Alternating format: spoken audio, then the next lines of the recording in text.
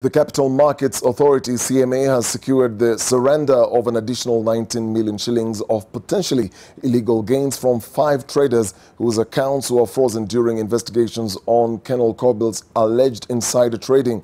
This further recovery is in addition to the 458 million shillings recovered 2 months ago related to the larger component of the suspicious trades identified through a total of 14 frozen accounts. CMA says all the recovered funds will be paid into the Investor Compensation Fund.